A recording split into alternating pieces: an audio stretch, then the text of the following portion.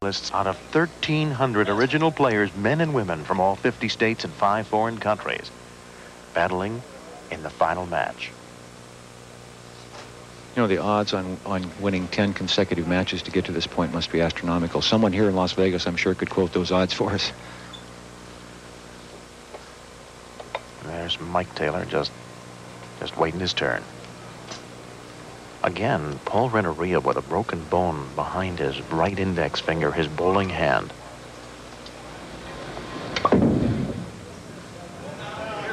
White. 1-2-10. This is a tough spare. Spares on the left side of the lane this week have been difficult because the ball tends to hook very sharply as soon as it crosses the center of the lane, and he wants this ball to cross center line. He might play it down the left side to eliminate some of that, and he wants the ball to hit right between those 2 pins and have the 2 pin go into the 10.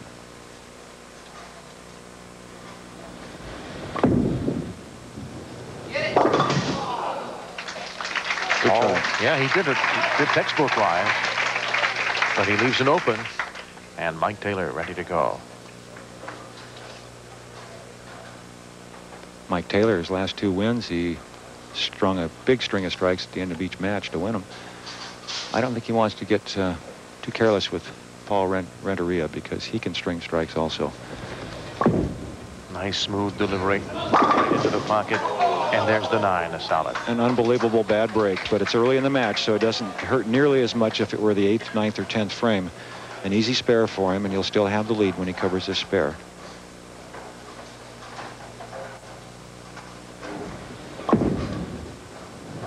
And he does.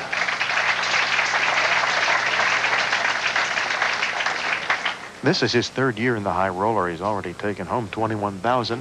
And I might remind the folks here in the 2nd frame that in the $2 million payout over 7 days of bowling, they have a VIP tournament with a daily top prize of $10,000. They have a sweeper every night. They had a $25,000 top prize the other day, so you can really earn money here at the high roller. Very high. And he's starting basically the way he started his last 2 matches. He seems to be a little bit lost on the lanes, and once he gets lined up around the 5th or 6th frame, we'll see if he can do what he did before, and that's throw a string of strikes. But I still feel that the experience factor belongs to he covers the spare the hard way. The hard way from the top. I feel the experience factor that the favorite would be Paul Renteria. Here's another look at that, and he's really actually trying to get this ball between the 3 and the 6 pin, and it hooks a little bit early for him. Remember, the center of the lane tends to hook a little more, and he was fortunate not to pick the 3 pin off the 610. Confidence is such a factor in bowling, and this man has a confident look on his face. In fact, all week he has not changed his expression.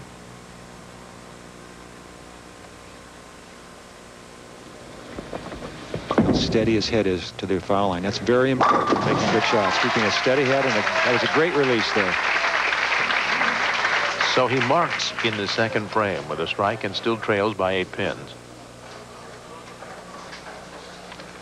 Paul has a daughter he's very proud of. Jason Renteria. She's 8 years old. I wonder if she bowls. What do you think? I'll bet you she does.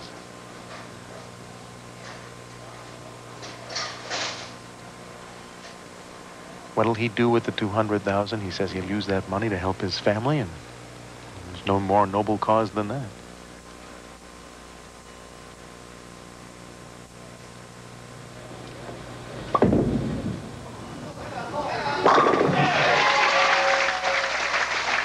There's a man who knows that what he's shooting is going in there, and that's Melinda Wilder, his girlfriend and his inspiration throughout this week.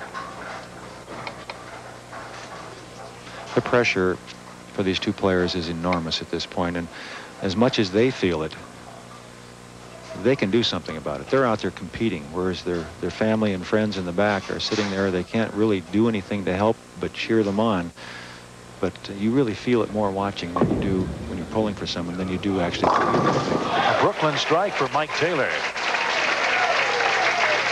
And he still holds a 2-pin lead after 3. No, he's down by 2 after 3 frames.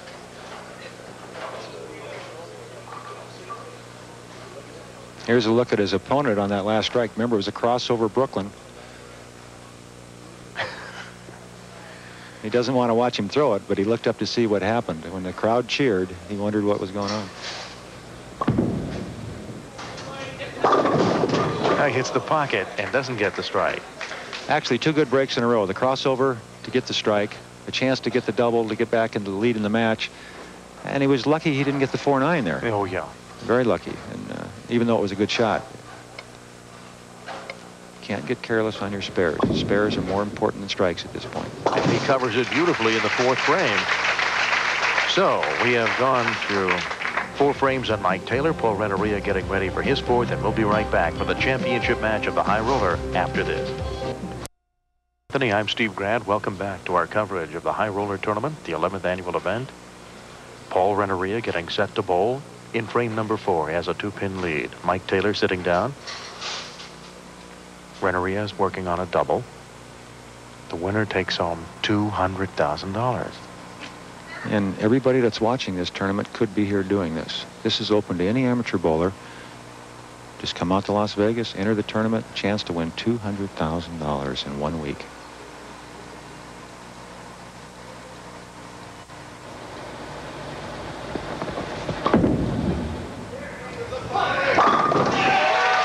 It's on a track.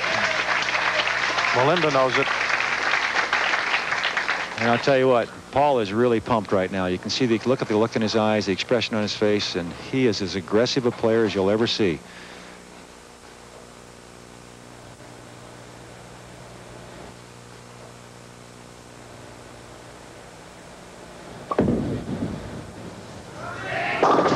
Four-bagger. There's a good break right there. There again is that ball that rolled out for him in the preliminary match. The ball set up in the pocket. It did it there. It didn't cut through. Mike Taylor's ball tends to cut through the pins. He's throwing a little more speed on the ball, and when it cuts through, the chances of leaving him 4-9, for example, in the pocket are there. His ball trips the 4 because it straightens out on the back, flattens out on the back end, trips the 4-pin for him. He's now down by 22, working on a spare in the 5th. Roll inside, won't get the 10.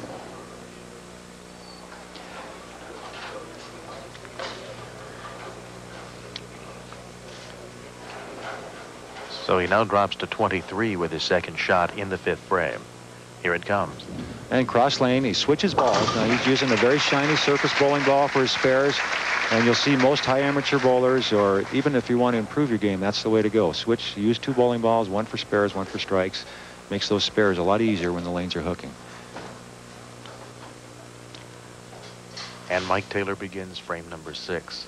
On a pair of, he's had 4 spares and a strike. The strike came in frame number 3. He had an 11-pin lead to start after Renteria left the 1st frame open. Now he's down